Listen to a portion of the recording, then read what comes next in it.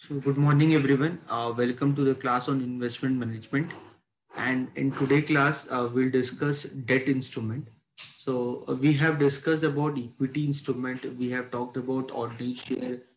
We have talked about preference shares till now. So I hope you have developed an idea about that whenever a company looking for the fund through equity, how they can raise the fund in the market. When we talk about raising fund through debt instrument, whenever we talk about raising fund through debt instrument is all about borrowing money from the market with an obligation to pay back in the future. So whenever a company borrows money through debt instrument, they borrow money with an obligation that they will pay back in the future. In the case of debt instrument, the ownership is never transferred. Okay, so please remember this. The ownership is never transferred in the case of debt instrument. So only thing in the case of debt instruments, you have the compulsion of payment of interest. Whenever a company, they borrow money, in the case of debt instrument, they have the commitment to pay back the money with interest. Okay, so when we talk about a debt instrument can be either it can be amortizing debt instrument, they can be amortizing debt instrument, or it can be non-amortizing debt instrument, or it can be non-amortizing instrument.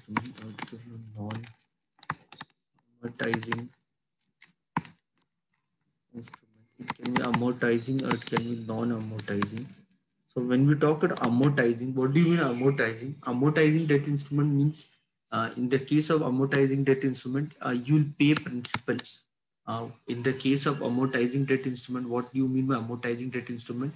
It means you will pay a part of principal every time when you make a payment. Whenever we make a payment, in the case of debt instrument, whenever we make a payment, we pay interest plus a part of principal. We pay interest plus a part of principal. Okay, so we pay interest and part of a principal, so that so that on maturity, so that on maturity the complete so that on maturity the current complete principal payment is done. So that on maturity complete principal payment is done. So that on maturity complete principal payment is done. That is called as amortizing debt instrument. Okay, like you remember, no? For example, whenever we take any loan like house loan or home loan or education loan, whatever we talk about, whenever we talk about any kind of loan product, we pay EMI. EMI stand for equated monthly installment. The EMI what we pay, in the case of EMI, we pay principal, certain part of principal plus interest, so that once the tenure of the EMI is done, our loan would be get relief. So I hope you're getting that. So that is called amortizing debt instrument. Okay. So what is non-amortizing debt instrument? Non-amortizing debt instrument basically means non-amortizing debt instrument means that we pay only the payment of interest, only the payment of interest is done, only the payment of interest is done at the interval of every time period, every time period. So when we talk about amortizing debt instrument, in the case of amortizing debt instrument, only the payment of interest is done at every time period. Okay, the principal is paid on maturity. Principal is paid on maturity. This is called as this is called as non-amortizing debt instrument. So when we talk about non-amortizing debt instrument, in the case of non-amortizing debt instrument, when we talk about non-amortizing debt instrument, in the case of non-amortizing debt instrument, principal is paid only on the maturity. Only the part which is called as interest is paid after every regular interval of time. That is called non-amortizing debt instrument. Okay. When we talk about amortizing debt instrument, In the case of amortizing debt instrument, what we do, we pay. In the case of amortizing debt instrument, what we do, we pay interest plus a certain part of principal. Okay, so that we call it EMI. You heard of EMI, and then if you notice, whenever you take loan in the case of EMI, once your EMI is done, your everything will be done. Okay, so remember how to calculate EMI. So the formula for that is loan is equal to your installment. Loan is equal to your installment divide by R percent. Loan is equal to installment divide by R percent. 1 plus R percent to the power T minus 1 divide by 1 plus R percent to the power T. So with this formula, you can calculate your installment. Okay, so this is the way how you should do. So whenever you pay installments, what you do, you pay uh, interest plus a certain part of the principal. You remember, no? Whenever you take any kind of loan from bank, so that is the way how it happens. Those are called amortizing debt instruments. But whenever we talk about no, uh, whenever we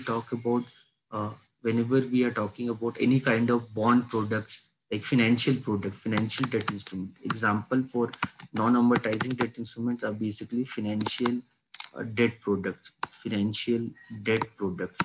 So whenever we talk about any kind of financial debt product, so whenever we make the payment, whenever we work on financial debt product, so there we follow basically non-amortizing debt instrument. Okay, so there, like suppose if I give you an example, for example, for an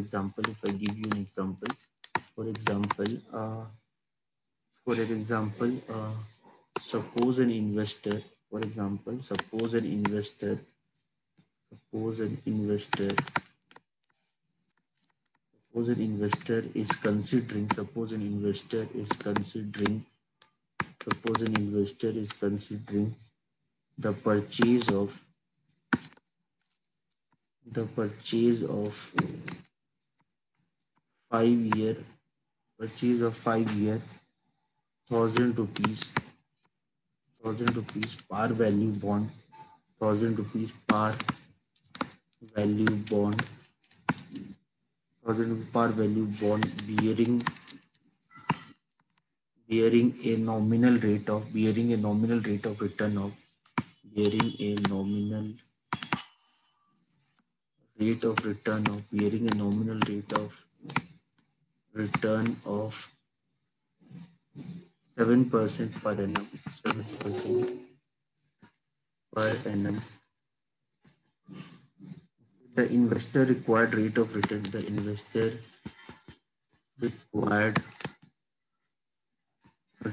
investor required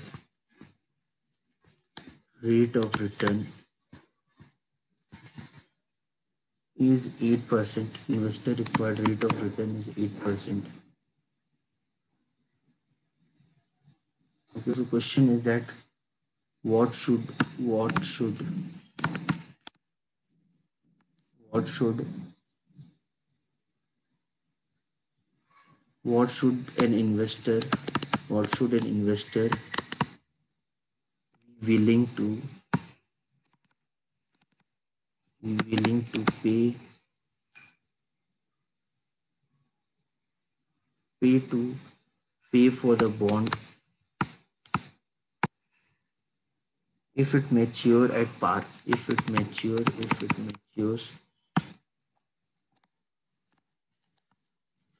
at par. This is the question. Everyone read this question. So for an example of non-amortizing debt instrument, so whenever we talk about non-amortizing debt instrument, in the case of a non-amortizing debt instrument, what we do, we make the payment of interest at the end of every time period. We make the payment of interest at the end of every time period. Then what we do, and on maturity, we pay the face value. Then on maturity, we pay the face value, whatever is committed to us. That is, and in between, what we do, we just pay the coupon or the interest. Interest in the word interest. In the case of debt instrument, is reflected by the term called coupon. The word interest, we use another word for the interest that we call it coupon. Remember this.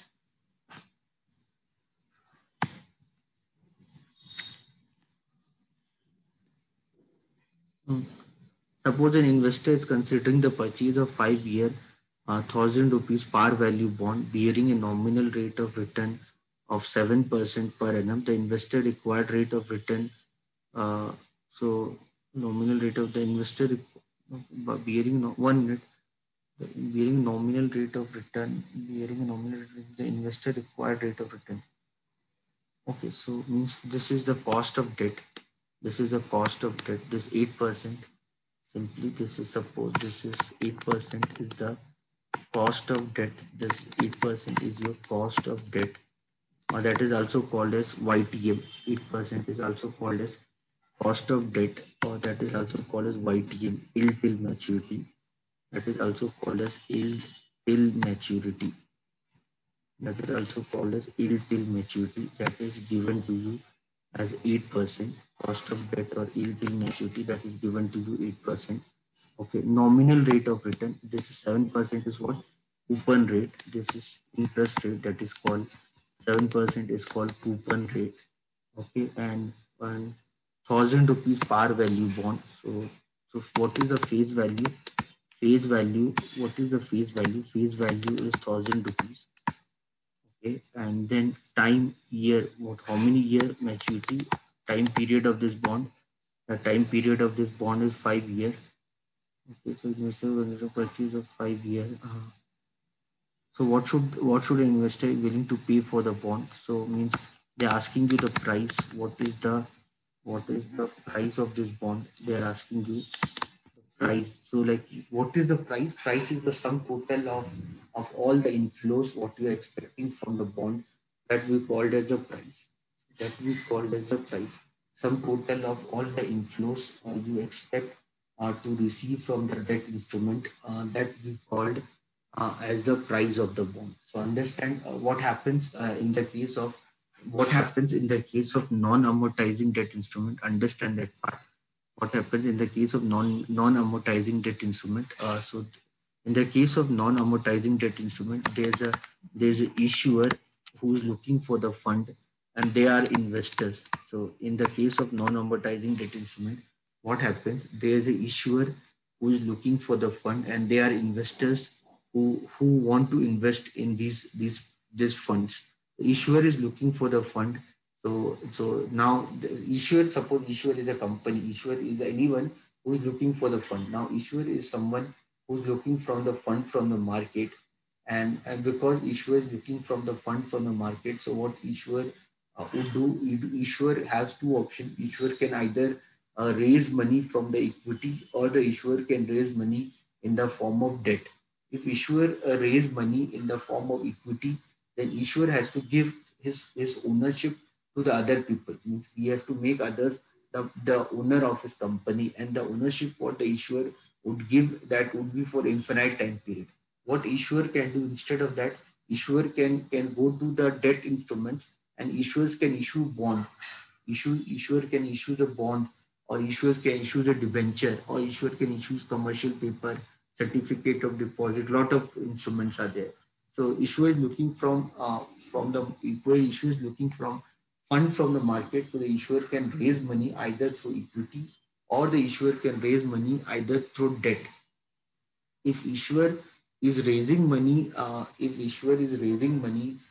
from the debt instrument, so issuer is requesting anyone and everyone who's interested, they can come and give fund to the issuer, and for that fund, issuer will give them a constant interest after every regular interval of time till the maturity, and finally on maturity, issuer will give back their money what they have given to them. So the money what the issuer take from the investors. So the money what the issuer takes from the investor, that is called price of the bond. That is called the price of the debt instrument. The money what the issuer takes from the investor, that is called the price of the debt instrument. Okay. Now once issuer took this money from the investor, now what issuer is gonna do? Issuer is gonna give them issuer has committed some interest rate. So every debt instrument have a certain interest rate. So issuer will give them coupon. Issuer will give them coupon. Coupon means the interest. Issuer will give them coupon. Coupon means the interest. Issuer will give them coupon or the interest after every regular interval of time to the investors. Okay, the issuer will give the interest or the coupon to the investors after every regular interval of time. Okay, and then for every definite time period, issuer will give interest or coupon to the investor. And finally, on maturity, what issuer will do? Issuer, whatever money he has taken, that was a price. Now the issuer will pay back the money. That is called as the face value. The issuer will pay back the money to the investor. That is called the face value of the debt instrument. That is called the face value of the debt instrument. Okay. Now understand this part, that if the price of the debt instrument, if the price of the debt instrument, if the price of the debt instrument, if the price of a debt instrument, if that is more than the, if the price of the debt instrument is more than the, if the price of the debt instrument is more than the face value of the debt instrument, if the price of the debt instrument is more than the face value of the debt instrument, if the price of the debt instrument is more than the face value of the debt instrument, then then the instrument, then the instrument is issued, then the instrument is issued at premium. Then the instrument is issued at premium. If the price of the debt instrument is more than the face value of the debt instrument, then the instrument is issued at premium. While if the price of the debt instrument, while if the price of the debt instrument, while if the price of the debt instrument, if that is less than the face value of the debt instrument, if that is less than the face value of the debt instrument, that is less than the face value of the debt instrument, then the instrument is issued at discount. Then the instrument is issued at discount. Understand this part. While if the price of debt instrument, while if the price of debt instrument, if that is equal to the, if the price of the debt instrument, if that is equal to the face value of the debt instrument, while if the price of debt instrument is equal to the face value of the debt instrument, then the instrument is issued at par. Then the instrument is issued at par.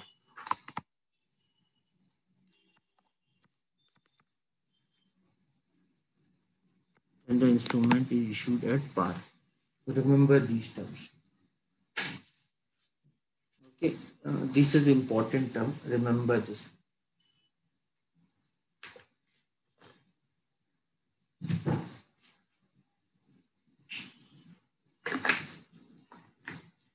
So normally, whenever we talk about equity instrument, in the case of equity instruments are always issued at premium. Normally, when we talk about equity instrument, they are always issued at premium because if you notice the IPO information of any company, the face value of the share of the company is always given as 10 rupees, while the shares would be issued at 100 rupees, 500 rupees, 800 rupees. So for the equity instrument, their price is always more than their face value. So because for the equity instrument, their price is more than the face value, so you can understand equity instrument is always issued at premium. While in the case of debt instrument, it depends upon market demand and supply. So certain times they issued at premium, certain times they are issued at discount also. Okay, so understand that part. Okay, I hope you are understanding this. Okay, you're getting the logic whenever you get the question, how to understand this part. Anyone, any doubt?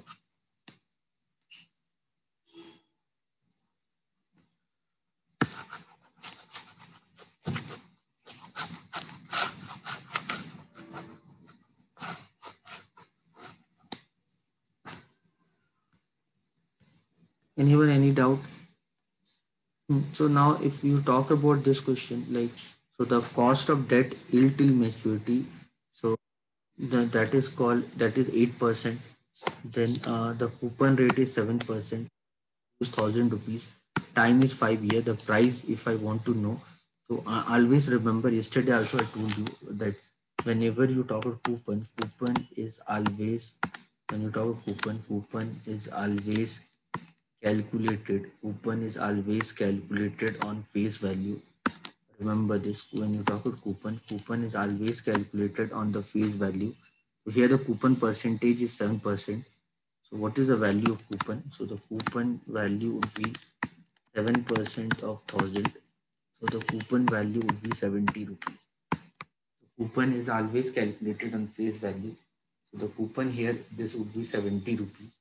Okay, so the life, you can see this here. The time period of the debt instrument is 5 year.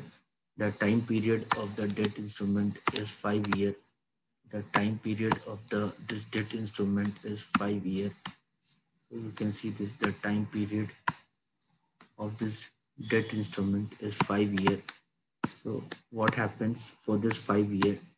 For for this 5 year, this debt, if you have done investment in this debt instrument, imagine if you have done investment in this debt instrument, what future value it will give you, what future value you will get you, it will give you. So it will give you either coupon, or, or it will give you the face value. The face value that will give you on maturity only. So till maturity, it will give you coupon. Coupon is how much? 70 rupees is the coupon. 70 rupees is the coupon what it will give you. So you can understand they are non-amortizing debt instrument. You can understand they are non-amortizing debt instrument. So what is coupon? Coupon is the interest. So till the maturity, you can see that till the maturity. So what they are giving you, they're only giving you the coupon. That's why I call them as a non-amortizing debt instruments, because till their maturity they don't give you anything. They only give you the coupon. They will only give you the interest. On maturity, what you will get? You will get the face value. Face value is normally 1,000 rupees only. Now face values normally we quote face value as the 1,000 rupees only. So face value normally we quote as the 1,000 rupees only. Okay. So the face value we normally quote as the 1,000 rupees. Face value we normally quote as the 1,000 rupees only. So, so you understand. Then coupon coupon plus face value. Then there's something called YTM. YTM means yield till maturity. YTM means yield till maturity. Yield till maturity. Yield till maturity basically means that if you hold the debt instrument till its maturity, okay. Yield till maturity. Yield means return. When you talk about yield, what is yield? Yield means return. Yield means return. Yield means return. So what do you mean by yield? YTM. YTM means that if I hold the debt instrument, if I hold the debt instrument till its maturity, if I hold the debt instrument till its maturity, if I hold the debt instrument till its maturity, okay, so then all the coupons, then all the coupons what I'll receive, then all the coupons what I will receive, all the coupons what I'll receive, I'll reinvest those coupons. Reinvest I'll reinvest those coupons. Reinvest those coupons. I'll reinvest those coupons uh, at at certain fixed interest rate. At certain fixed interest rate. Okay. So what is the so if I hold the debt instrument till maturity, and whatever the coupon I'll receive, I'll reinvest all the coupon at certain fixed interest rate. So so at the end, so at the end, so at the end, so at the end, the minimum return, then at the end, the minimum return which I get on my investment is the YTA. is the YTM, is the YTM till maturity. So 1 year this question is being asked also in exam. What is YTM? I don't know where I saw that question. Somewhere in the question paper I saw define what is YTM. In some question paper it was there. Define what is YTM. In some question paper I saw what is YTM. You can see this 2 mark question. It came in the exam. To define YTM. So you need to understand. So what is YTM? So yield means return. Yield till maturity means that what is the minimum? The YTM is nothing but it is IRR. If you understand, you have studied IRR, no? NPV, IIR, ARR, MIRR, everything you studied, no, in last semester. So in financial management, so YTM is nothing but it is IIR, internal rate of return. So the minimum return what you get, that we called as YTM. Okay, so if you get, you can write definition on that. So here the YTM is given to you. Here the YTM is given to you. How much is the YTM? 8%. Here the YTM is given to you 8%. So the YTM is given to you 8%. YTM is given to you 8%. YTM is given to you 8%. The YTM is given to you 8%.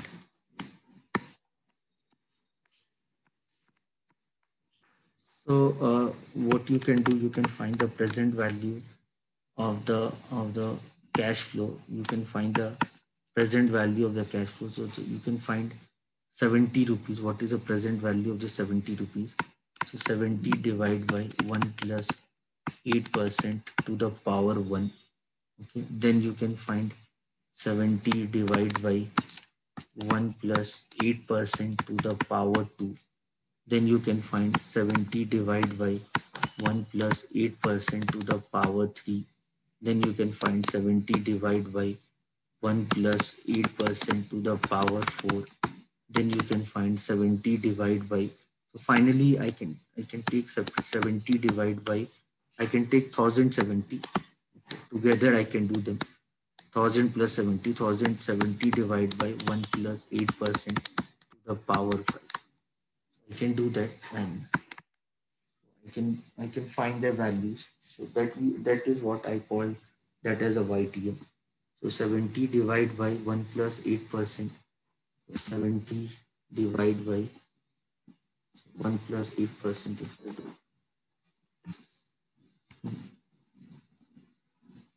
What is the 8%? So this is 70 divided by 1 plus 8% to the power 1.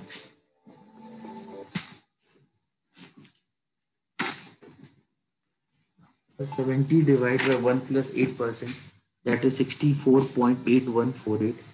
That is 64.64. That is 64.8148. 64.8148. That is 64 point. That is 64 point. This is 64. That is 64.8148. That is 8148.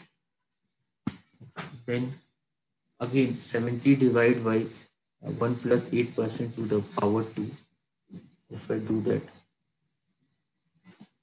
70 divided by, use calculator, 1 plus 8% to the power 2. 60.0137. 60.0137. 60.0137. Then I can do each year. Then for 3 year I can find. Then for 3 year I can find. Then for third year if I find, that would be 55.56. 55.5683. 55.5613. 5683. So 56. 55.5613. 5683. Then then then 70 divided by 1.08 to the power 4. 51.4 51 51.4521. 51.4521. Then last year, and for last year, 1070. 1070 divided by 1.08, 1 plus 8% to the power 5. That is 728.228. 728.228. 728. 728.224. Now what I'll do, I'll do the sum of this. Now I'll do the sum of all this. So to do the sum of all this, 960.07. 960.07. So 960, we should do the sum of all. You get 960.073. 960.073. Okay, everyone, do the sum of all. Do the sum of. Any doubt, anyone?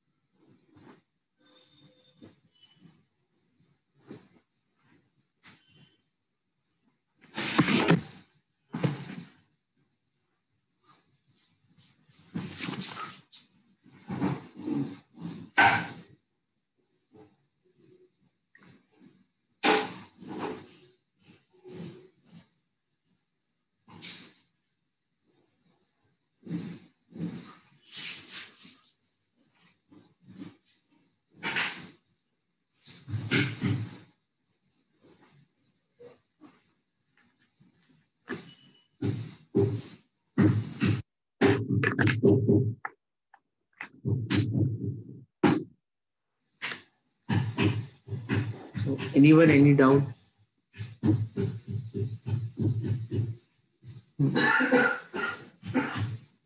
So now this what you get the sum. Now what you get the sum as the present value of the cash flow. So this is called the price of the debt instrument. Okay.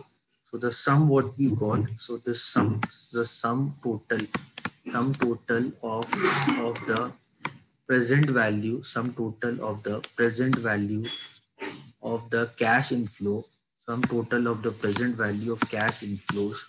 So here the cash inflow is there in the form of coupon. So your cash inflows is there in the form of coupon plus the face face value. So the sum total of the present value of the cash inflow, what you have received, what you have received, what you have received. So the sum total of the present value of the cash flow, what you have received is called the price of the debt instrument. It's called the price of the debt instrument. It's called the price of the debt instrument. The sum total of the present value of the cash inflows, what you receive in the form of coupon plus face value, that we called as the price of the debt instrument. Understand this part. Okay. So here the what we have received. So this all what we have received. So we call them as the price of the debt instrument. Okay.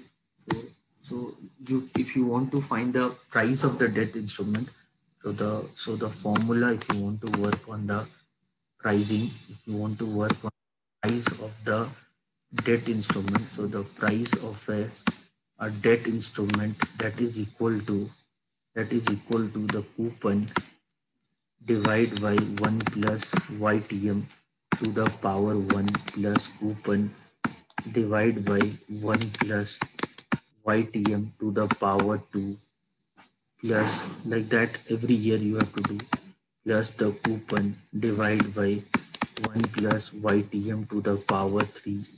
Like this will do for every year till the maturity. Coupon divided by 1 plus YTM to till the year end, plus the face value or redemption value, anything, whatever is the redemption value, it can be equal to face value. Depends on market demand and supply plus redemption value divided by 1 plus YTM to the power n. So this is the sum total of all the cash inflows what you're receiving.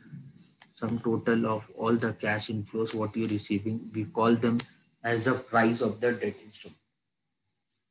Okay, so this is what we call as the price of the debt instrument.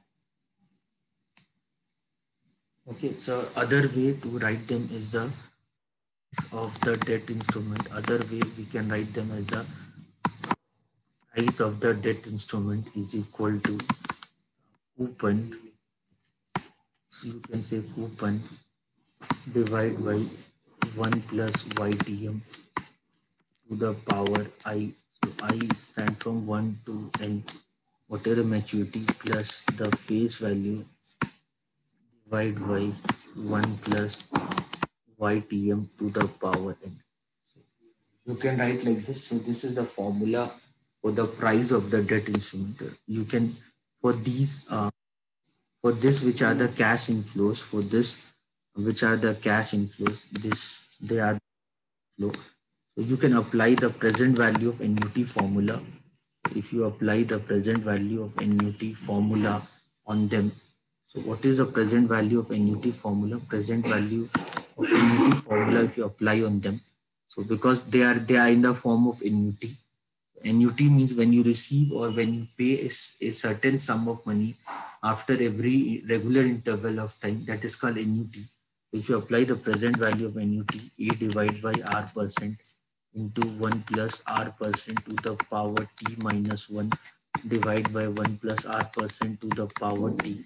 If you apply the present value of annuity here, so you can write the price of the debt instrument. So the price of the debt instrument. So you can write then the price of the debt instrument is equal to, you can write that the price of the debt instrument is equal to coupon divide by YTM, coupon divide by YTM into 1 plus YTM to the power T minus 1 divide by 1 plus YTM to the power T plus face value plus face value plus face value plus face value divided by 1 plus YTM to the power T.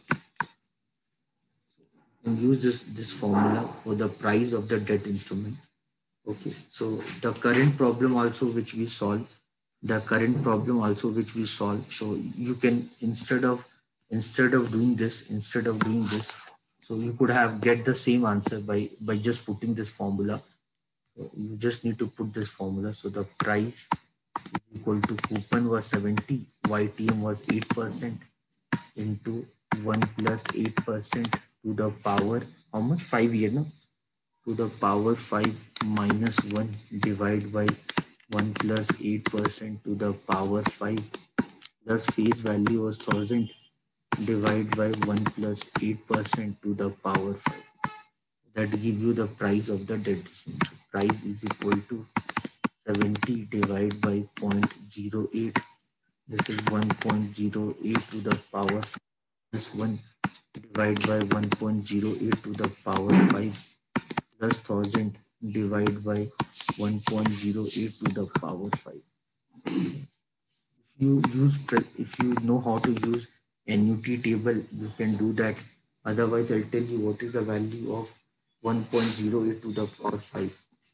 1 point, what is the value of 1.08 to the power 5? So the value is 1.46933.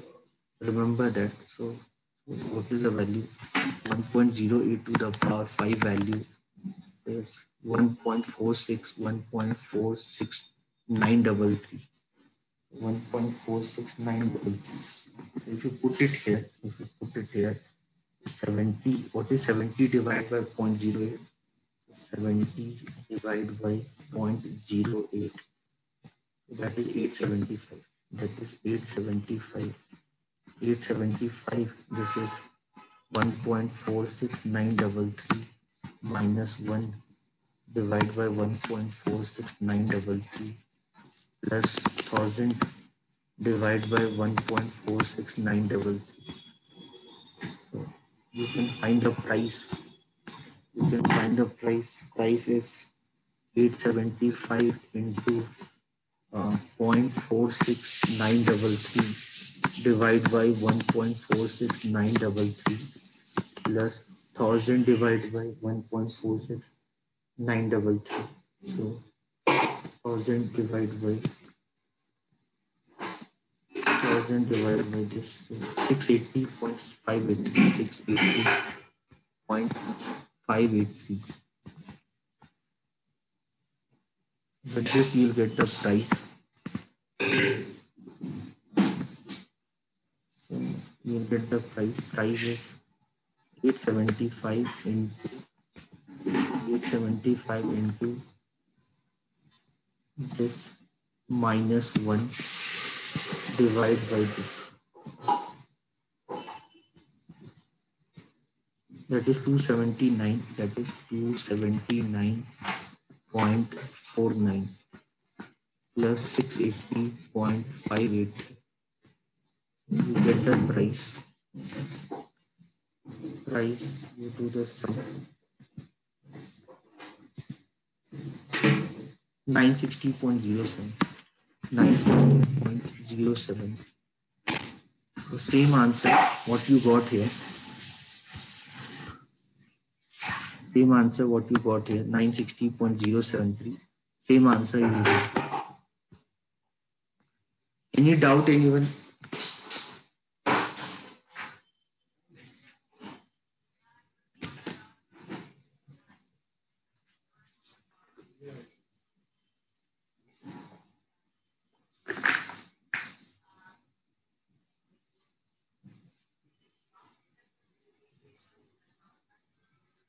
Anyone, any doubt?